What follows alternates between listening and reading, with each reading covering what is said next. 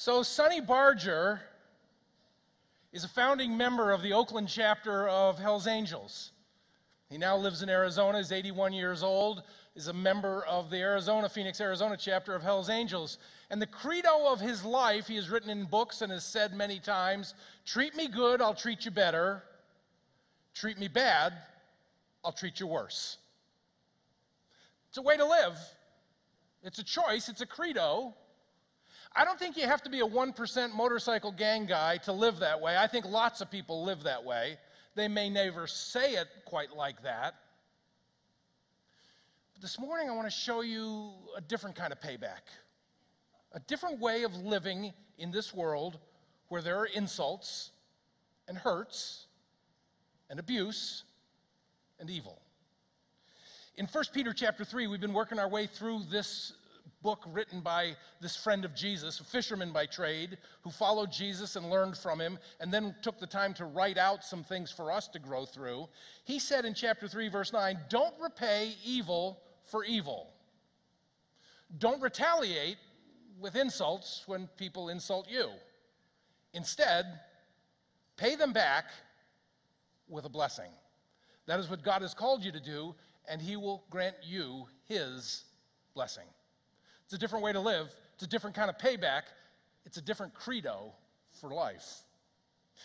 This Peter writes this to the original readers and to us all these years later because of his encounter with Jesus, because of his experience with Jesus for several years, and for what he learned from him, he passes on to us as a way to live our lives.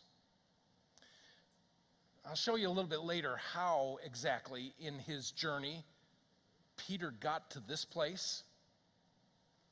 It was only because of a relationship with Jesus that changed his mind and changed his life. Let me read that verse for you again and have us think through it this morning. 1 Peter chapter 3, verse 9 begins, don't repay evil with evil, don't retaliate with insults when people insult you. Instead, pay them back with a blessing. This is what God has called you to, and he will grant you his blessing. So the desire and the temptation and the sort of natural hard wiring to retaliate is sort of built into a lot of us, and we have to work hard to think about, why am I like that?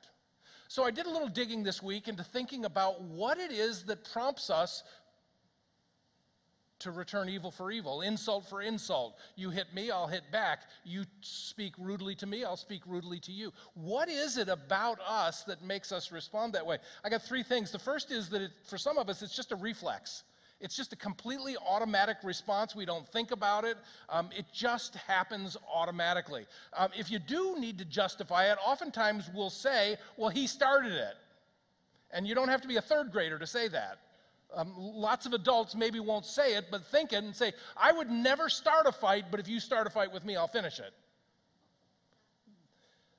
Sometimes we justify our returning insult for insult or hurt for hurt by saying they've got it coming. After what they did, they should not get away with that, and so they've got it coming to them. So it's an automatic reflex response. For some of us, it's a defensive mechanism, just a matter of self-preservation. We think that if I don't answer back, I'll just get swallowed by this abuse. I just will be overwhelmed, and not only this person, but every other person who watches my life will say, you can say anything, you can do anything to this person, and they'll never strike back. They'll never fight back. There's a third reason I think sometimes we do it. Some of us are really just competitive. We want to win. And so if this feels like a game or a contest or a war, we're not about to lose. We just want to win. We're all about keeping score. We're all about scoring points. And we're never satisfied with getting even. We want to get the best. And Peter says, don't live that way. When you are insulted, don't retaliate. When someone says something, does something that wounds, hurts, or offends you, don't pay it back. In fact, he says, live a completely different way. So I got to thinking this week not only about sort of these inborn things in us that make us want to retaliate and sort of hardwired to retaliate, I also thought a lot of our entertainment is about retaliation. A lot of the things that we read and movies that we watch include a fair amount of payback, not at all like what Peter is telling us to do. So some of the things that I've read recently, some of the characters that are notorious for payback are Jack Reacher, Mitch Rapp, Jack Ryan, Gabriel Allon, The Gray Man, movies like Rambo. You know that in the movies this week, Rambo 5, I haven't seen it yet, I think it's Sylvester Stallone on a walker. I mean, how long ago was Rambo 1? You remember Rambo 1? He says famously, Rambo says famously to his colonel, I didn't start it. He drew first blood. Like that was justification for retaliating. Well, the name of the last movie, Rambo 5, is called Last Blood. If only. So you're going to get a chance to talk about movies and books and stuff in Connect groups this week that maybe fuel into the avenging. In fact, the number one box office in the United States and around the world for 2019 is Avengers Endgame. I'm not sure if it's really going to be the endgame or not, but it certainly is about avenging. And so it's all over us. In fact, I think that the climate that we live in, the stream that we swim in, is all flowing naturally in the direction more of Sonny Barger's view of life than Jesus and the Apostle Peter. So the Apostle Peter says to us, don't retaliate when you feel like it. Don't retaliate when you have an opportunity to. Don't retaliate when you think you're justified in doing it. Don't return insult for insult, evil for evil. Do something totally different and totally unexpected. Then he quotes from the Old Testament, from Psalm 34. So the next several verses, the Apostle Peter has lifted out of the Old Testament. Now, he probably knew these verses from childhood. He probably heard the rabbi talk about them in the synagogues where he grew up. His mom may have even talked with him about these verses, and so he knew them. The Psalms and the prophets and the Torah were the only Bible Jesus had. They were the only Bible that Peter and the apostles had. And so he draws from that Old Testament reservoir, that library of wisdom from hundreds of years before Jesus, and connects some dots and says, this way of living, of not returning evil for evil, has always been God's plan for us. So he quotes from Psalm 34. Look at 1 Peter 3, verse 10. He says, for the scriptures, Psalm 34, say, if you want to enjoy life and see many happy days, keep your tongue from speaking evil and your lips from telling lie. Show of hands, and I really mean this. If you're awake right now, who wants to live a happy life? Who wants to live a long life? So the apostle, quoting the psalmist from hundreds of years before Jesus, said, here's the way to have a happy life. Don't do the retaliation that you're tempted toward. In fact, keep your tongue from speaking evil and your lips from telling lies. You see, the psalmist, and here Peter is saying, our problem is with what we say. Our problem is with what comes out of our mouths. And unfortunately, we've spent an awful lot of time before Jesus and since Jesus worried about what goes into our mouths, food and drink, and we've had all kinds of rules. And here's what Jesus once said in Matthew 15. He says, it's not what goes into your mouth that defiles you. You're defiled by the words that come out of your mouth. This was Jesus speaking to a bunch of people who never ate shrimp, lobster, or scallops. Now, they did drink wine. Since Jesus, we've eaten shrimp, lobster, and scallops, but we don't drink wine. And Jesus says neither of those matter. What matters is what comes out of our mouths. We've spent so much energy worrying about what we eat and what we drink, and so little effort given to what we say. And here's the psalmist, and here's Peter, and here's Jesus saying, what really matters is what comes out of your mouth. Here's how I'd summarize it. Holiness is much less about what we put into our mouths, eating and drinking, and much more about what comes out of our mouths, especially when we are treated unfairly, unkindly, or unjustly. Peter goes on to quote the psalm and says, turn away from evil and do good.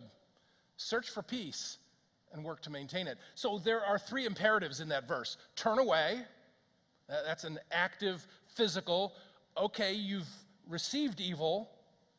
You can be swallowed up by it, you can follow into it, or you can turn away from it. And sometimes I think what he is saying is you just got to turn on your heel and walk away.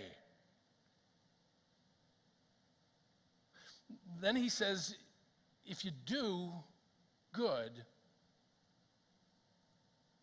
you need to search for peace. You need to look for a way to not escalate the war of words.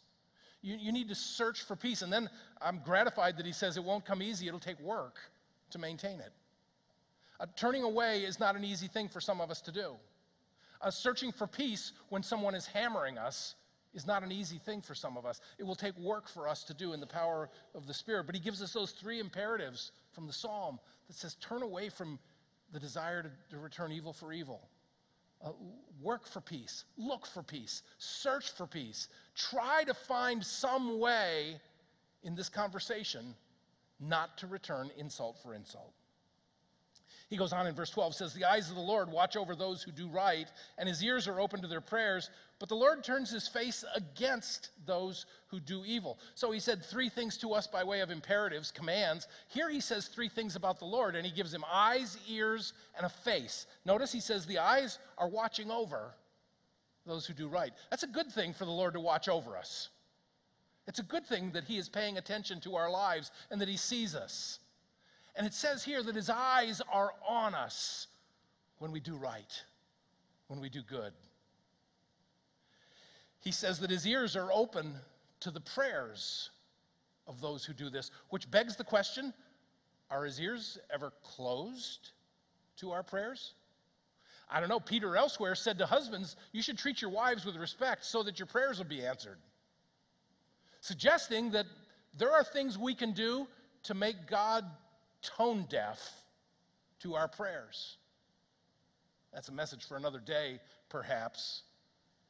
But then he says the third thing, that he turns his face. God turns his face, not away, but against those who do evil.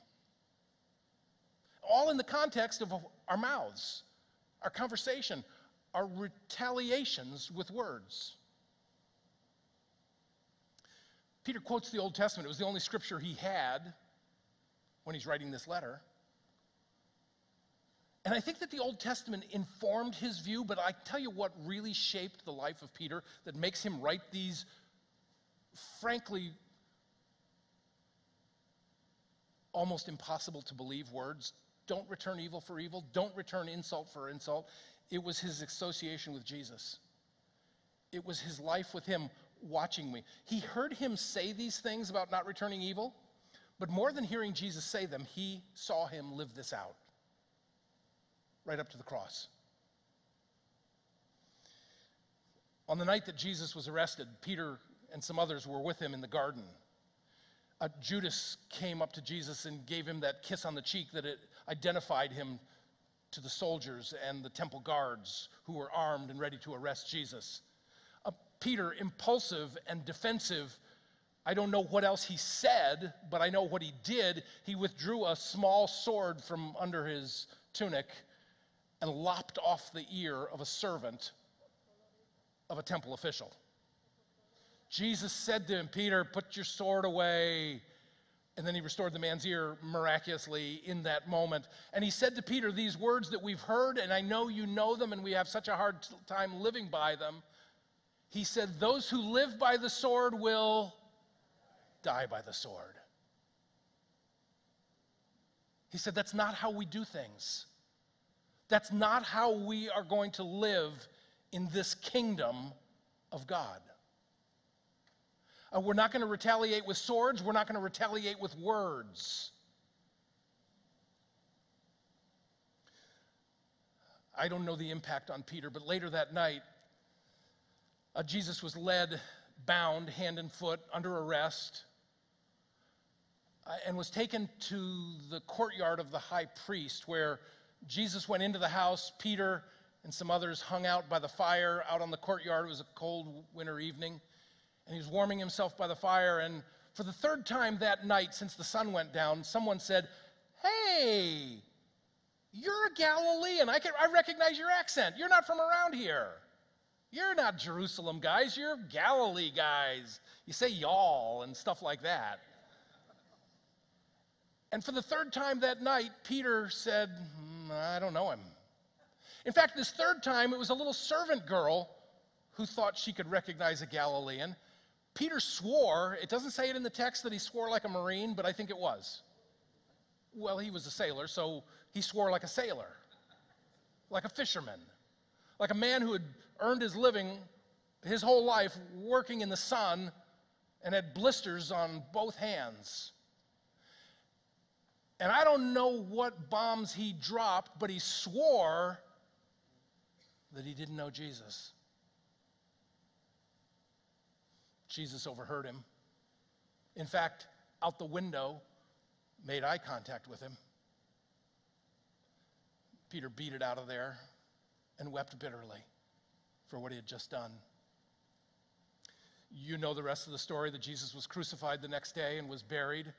On the Sunday morning, Peter and John and others went to the tomb, eventually saw that Jesus was raised from the dead. The first time they were back together again, Jesus meets Peter on the beach, on the shore of the Sea of Galilee, and he's fixed breakfast for them. And he looks at Peter and makes eye contact with Peter. And if it were you or me, wouldn't you say, "Pete, we got some talking to do. We got some history to revisit. We got some things to clarify about what I heard you say." And Jesus did none of that. He turned to Peter and said, "Do you love me?" Peter said, "Lord, you know I love you." "Do you love me?" "You know I love you." "Do you love me?" All Jesus could talk about with this guy who betrayed him, who swore that he didn't know him, was love. Instead of retaliating, instead of returning, instead of putting him in disciple timeout, he just spoke to him about love. I think it is that singular experience that transformed the life of Peter, so that he says, when you're insulted, don't return insult for insult. When you're offended, don't return offense for offense. When you are treated evil, don't return evil for evil. I need to say just a word about abusive relationships, because I know that it would be possible to sit and listen to a message like this and think that that's the only truth there is from the scriptures that says, don't return evil for evil. And I don't mean to discount it or wipe it away, but I do need to say that if you are in an abusive relationship where you are punched or hit or kicked or beat down verbally or treated badly, don't retaliate. Don't join that war. Don't return evil for evil. But I also need you to hear, you don't need to stay in an abusive relationship like that. You should get help.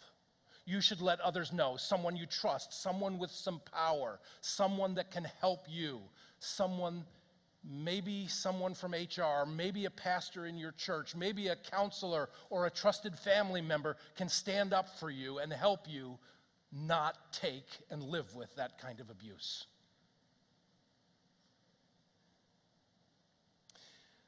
So you hear a message like this today, and there are two ways to respond to it. Maybe more than two, but thankfully I only thought of two. Aren't you glad I didn't have 7 ways? The first is to focus on behavior and deciding what is right.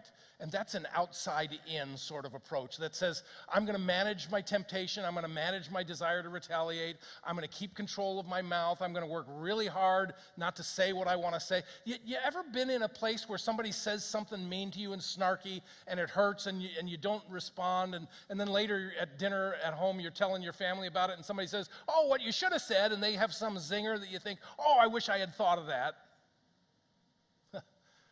Be glad that you didn't. So one way to respond is to say, I'm going to take care of my behavior. I'm going to make sure that I do what Peter says here, and I don't do what he says not to do. And I'm not saying that's the wrong thing to do. It's overriding every urge to retaliate. It is practicing self-control, which is a fruit of the Spirit and is a good thing. But I want to show you a better way. I want to show you an even deeper way to respond when you're treated badly.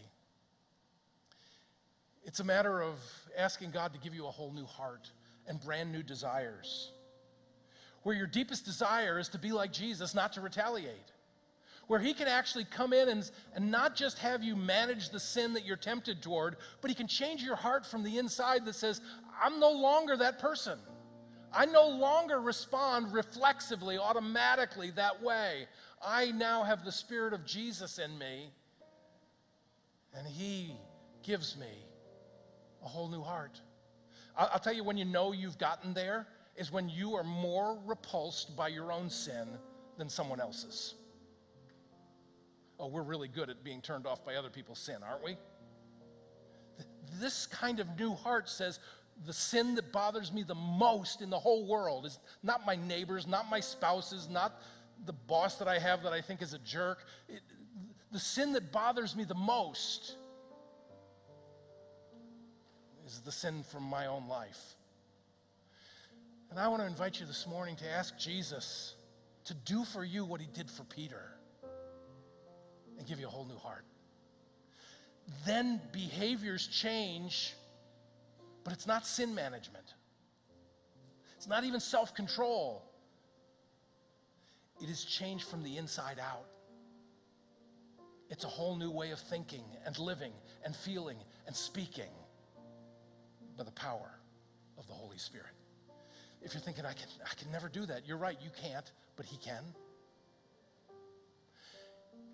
And Jesus lived his life and died his death for us. Not just to forgive our sins, but to change our lives from the inside out. He did this all the way to the cross.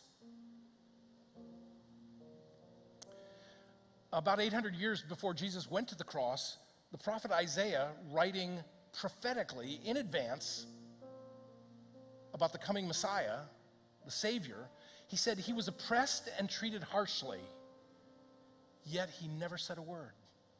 He was led like a lamb to the slaughter, and as a sheep he is silent before the shearers. He did not open his mouth. 800 years before Jesus, God was already putting in the heart of a prophet to say, this is who he'll be. This is how he'll live. And I want you to know, this is why he came, not just to be a model, but to give us his power, to give us his life, to give us a whole new heart to live like he lives. So Isaiah said he never opened his mouth, and I get his point, but technically the gospel says in Luke chapter 23 that when he finally did open his mouth from the cross, he said, Father, forgive them. They don't know what they're doing. Of all the things he could have said. Incidentally, they had taunted him from the cross, saying he saved others. He was well known for healing people, for raising Lazarus from the dead. He was well known around Jerusalem for his miraculous gifts and powers. They taunted him and said he saved others, but he can't save himself. What would you have said to that? Oh yeah, watch this. He said, Father, forgive them. They don't know what they're doing. This life of Jesus, this way of the cross, is the kind of life he calls us to. I doubt if yours will end up on a cross. I doubt if mine will end up on a cross. But there may be some insults along the way. There may be some evil done against us along the way. There may be some hurt and pain. And Jesus wants to take it all away and say, I give you a whole new heart. And you will never again engage in that war of payback. I want to invite the communion servers to come and prepare Holy Communion for us, to receive the body and blood of the Savior given for us for the forgiveness of our sins, but more than that, to give us a whole new life. Jesus said this is real food and this is real drink. This just doesn't nourish your body. It changes your heart. It changes your soul from the inside out. The Apostle Peter, writing to us, says, don't repay evil for evil. Don't retaliate with insults when people insult you. Instead, pay them back with a blessing. That's what God called you to do, and he will grant you his blessing. This is the word of the Lord. And everyone said,